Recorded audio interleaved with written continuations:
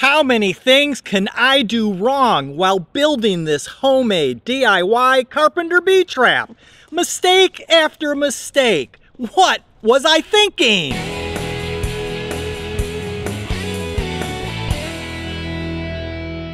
I'm surprised I was able to complete this carpenter bee trap. I messed up so many times building this thing. You're not going to believe it. I built a no-cost DIY carpenter bee trap back last spring, and we are super happy with how it's working, so I decided to try a homemade, different, completely new design. I'll share a link to that other video in the description. I want my 2x4s to be sharp on the edges, and these are rounded. So I'm just going to run it through my table saw to take off the rounded edge so I have a nice sharp corner. The thing is, you want to use wood that is old and weathered. The last thing you want to use, if you can help it, is brand new fresh wood, because the carpenter bees are looking for worn out wood. So here's my sharp edge, and I'm just making a line where I want to cut them off about 4.5 inches for the sides of the trap. It's really important that you get this exact because you want all 4 pieces the same length, so they match perfect. And there's all 4 pieces with the sharp corners, so they'll fit together tight with no light. And they're all exactly the same length. I'm just going to sand off the edge a little bit where the saw splinters up the wood. This isn't really necessary, but it'll just ensure the pieces fit together real tight. So just run a little bit of sandpaper around the edges from the saw blade. And there we go. And you can see how the 4 pieces are going to fit together to make a perfect square on the outside and a perfect square on the inside. Now, many of you have voiced your opinion about trapping carpenter bees. You're concerned about how important they are for pollinating. Yes, carpenter bees are super important and critical pollinators. I get it, I really do. We have acres and acres of woods, and they are free to use all of that for their homes. We do not use any chemicals on them, none at all, and we don't feel bad about trapping the ones that want to make a home in our house. I'm going to pre-drill the holes, 2 in each piece, for the deck screws that are going to hold the 4 pieces of wood together. So just drill down through each piece, 1 at the top and 1 at the bottom, so the deck screws don't split the wood. So here's our pre-drilled holes, and this area here is going to be the open spot in the middle. So I made a little X where I'm going to drill the 1/2 inch holes into the wood and then into the wood the other way, like an L, a little 90-degree turn. So this is the 1/2 inch drill bit, and I'm going to drill down. I put tape for the depth, so I'll just drill down through the 2x4 with the drill until I get to that blue tape. And this is not easy. Wow.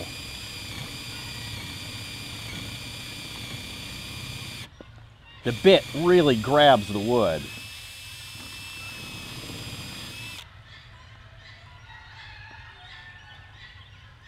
Then this is the hole to the inside of the trap where that inside square was.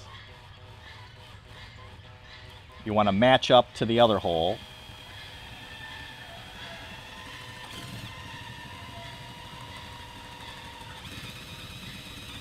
Whoa!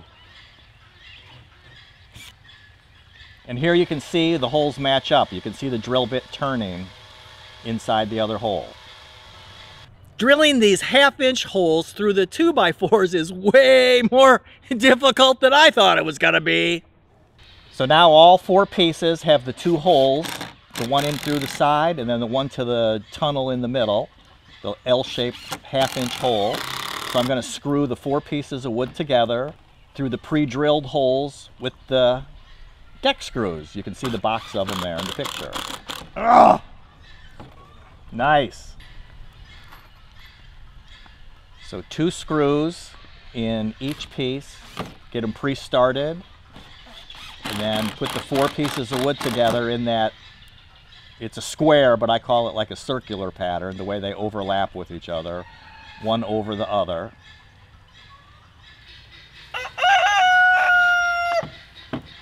Make sure they're tight together and lined up square, and then just drill them down together.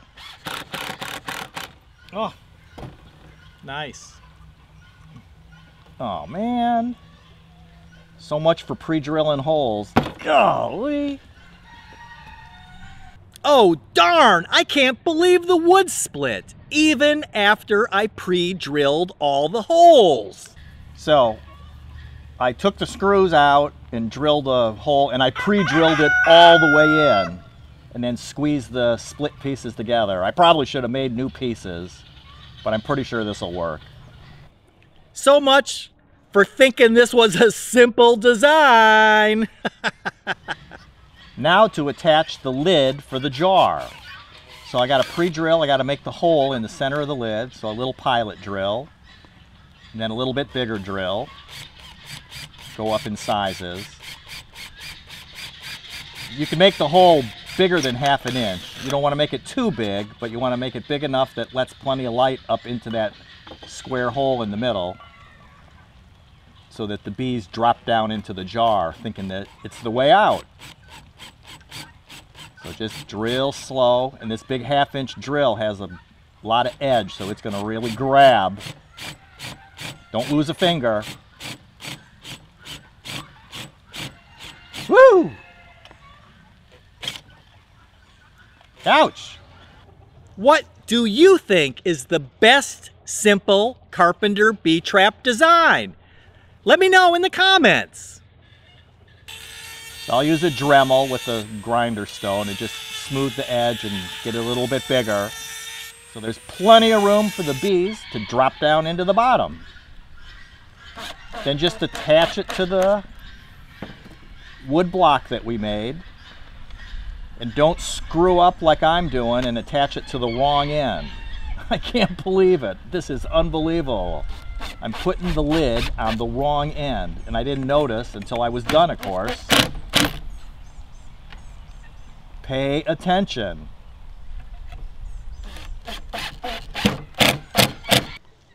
First, I split apart the wood, and now I've gone and attached the lid to the wrong end. What else can I do wrong? So here's the top, just a square piece of plywood that I had. And I decided I want a little bit of an overhang. I almost messed up attaching the top. So here's the finished trap put together the right way. All I got to do is put the hook in the middle.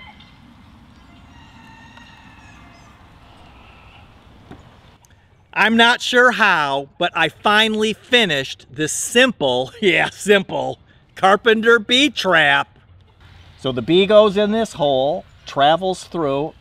I've got the overhang to shadow it a little bit because they like to be protected. They go in the hole and then turn and go into the center tube and drop down into the jar. If you have a friend that's having an issue with Carpenter bees, please share this video with them. It's up to you to help a friend in need. Ask yourself, what can we do to protect our home from Carpenter bee damage? What can we do to protect our homes and protect one of nature's most important pollinators? It's all about you living your self-sufficient life dreams, living happy, living fun-loving, and living carefree. Live life doing it yourself.